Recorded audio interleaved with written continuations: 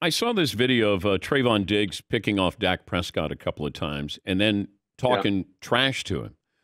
And I'm wondering, how often does that happen? If you threw an interception in practice, would yeah, the defense really, Trayvon Diggs was not holding back. I mean, he was calling out Dak yeah. Prescott. I've seen the clip. I think those kind of things in that moment. I mean, you never know what went into it, and it's kind of funny because after those things happen at practice, you're already like you're already fine with your relationship with that player has already been mended, even if it were ever broken or frayed, I guess. And then you got to go talk to the media about it, and then they kind of remind you about it. So I wouldn't think it's not like he said that to Dak, and Dak was just like tail between his legs, like a sad puppy, and walking in the locker room like, man, I got no friends.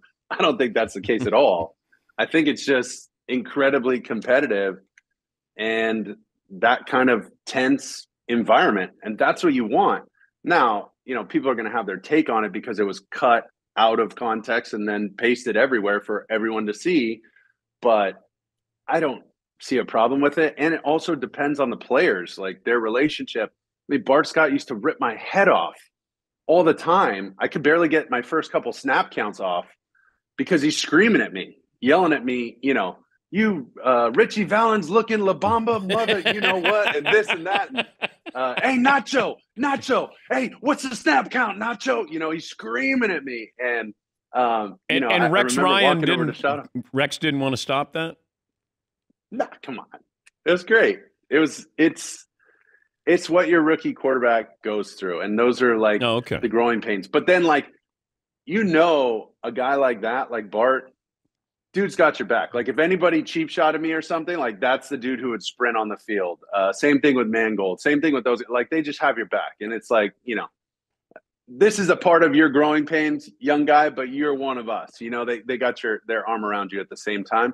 A little different between Dak and Trayvon because they're, similar age, or Dak's a little older, whatever. So, but that's the way it's supposed to be. You're supposed to cultivate this environment that's so competitive that pushes you to the edge right when it's about to break out into a fight, and then you literally just walk away or stand still and let them get the penalty. You know what I mean? That was like an old Pete Carroll thing. We push it to the brink, like right to the edge of the cliff, and let them jump off. We don't jump off. We don't lose our cool.